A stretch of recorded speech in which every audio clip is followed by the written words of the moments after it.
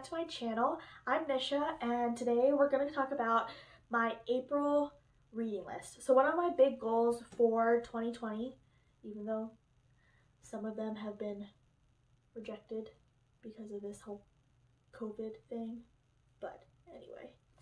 One of my goals is to read more, and what better way to do that when you're stuck at home and not able to do anything outside, and everybody's working from home too, and now you have a lot of time on your hands, so why not start another hobby such as reading? That's what I'm doing. So I wanted to go through the 3 books that I picked for this month. I know it's already this month has already started, but I did want to talk to you guys about these books. These books I already had at home on hand, and I haven't read them. First of all, probably never, and then secondly, read them a long time ago, so who knows what it says inside of it? No idea. But I'm going to go ahead and start with the nonfiction book. The nonfiction book that I chose this month is Getting to I Do, and it's by Dr. Patricia Allen and Sandra Harmon. One of my coworkers, Andrea, so shout out to Andrea, she gave me this book to read, and it's actually become pretty popular, so I'm interested to see what it's all about. I'm gonna go ahead and read the back for you guys. It says, Dr. Patricia Allen's jam-packed seminars in Los Angeles have resulted in over 2,000 marriages. Now you too can take advantage of these proven step-by-step program. Here's what you'll learn. How to attract the right man, when you should make the first move and when you should not, why equality in a relationship may not be what you're looking for, why sex before commitment is a bad deal, how to have sensational sex, what makes a man run away from a relationship, how to know when you're giving too much, how to get what you want without asking, what makes a man want to commit, how to be engaged to the right man within a year. Interesting. So, I mean, it's become very popular, and it's one of like the self-help books that you can find anywhere. So it's just, I just thought this was interesting. Why not start reading something that would be helpful, right?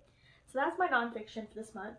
And then I picked 2 fiction books for this month, and one of them is The Turn of the Screw. And to be honest, I kind of read this in high school, and honestly I don't remember anything that happens. I was flipping through the book before I started this video, and I was like, is this the one where there was like a governess and then stuff happens, but then I can't remember if this is it or not. And I was looking through, and the names that popped up were like Miles and Flora. I'm like, maybe this is the governess one. I honestly don't remember. I probably read like the first chapter and then Googled the rest of the book.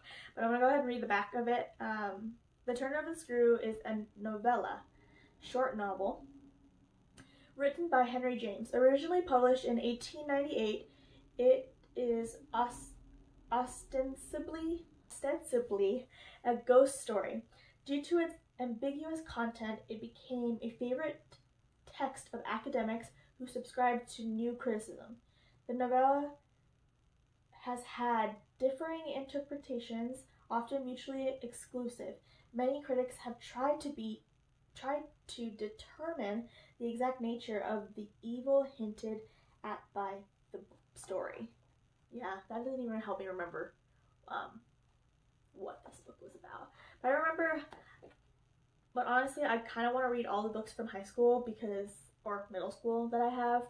I don't even think of middle school, but high school and definitely from college that I have, because I honestly don't remember, and to be honest, I didn't really pay attention because it was about academics, and like we picked these books because of academics, so you pay a little bit less attention to that, or for sure I did.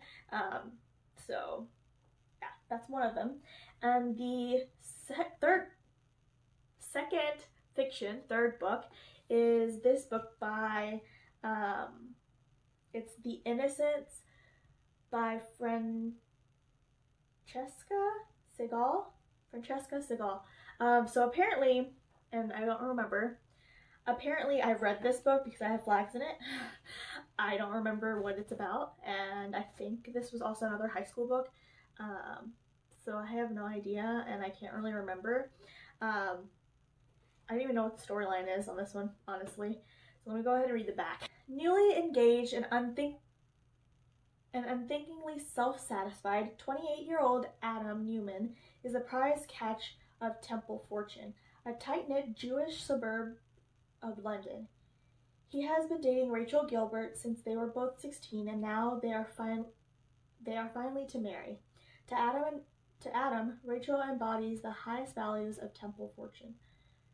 She is innocent, conventional, and entirely secure in her community.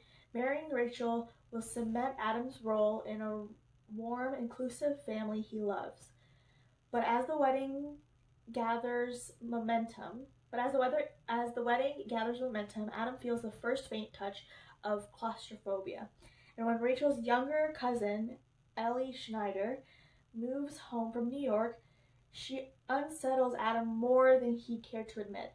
Ellie, beautiful, vulnerable, and fiercely independent, offers a liberation that he hadn't known existed.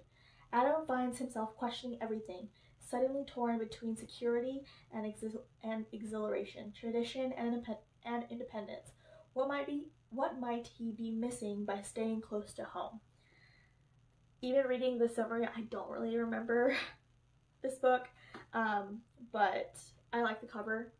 And obviously I probably liked the cover when I was in high school, so I kind of want to start reading this one and figure out if any of it I remember, because I really don't remember anything. I don't even remember these names, and that's kind of sad. So those are my 3 books that I've decided to read for April, and I am kind of excited to start because I haven't read for myself in a long time, and because we have so much time right now, while we're like staying home and self-isolating, and it's important to keep our minds healthy and always running and using that brain power because we don't want it to become mush. So I am very excited to start these books, and I will definitely keep you guys informed about my progress in the books, and I'll do that on Instagram. So I'll link my Instagram below, and then I'll also link my Goodreads account, or Goodreads profile for you guys, so you guys can see the books that I'm reading and see the ones that I'm like thinking about for next month and stuff like that. Please go ahead and subscribe to my channel, and if you want to see more content like this, if you guys have any suggestions of things that you want to see on this channel, please feel free to leave a comment below, and I'll be happy to add those video ideas to my list. I want to make this channel something that is for me, but also something that will help you guys and also entertain you, because that's what I like to do, entertain people and help people. So if you have any ideas, please leave a comment below, and I'll be happy to make those videos for you guys. Like I said, please don't forget to subscribe, and then I will see you guys soon. Okay, bye!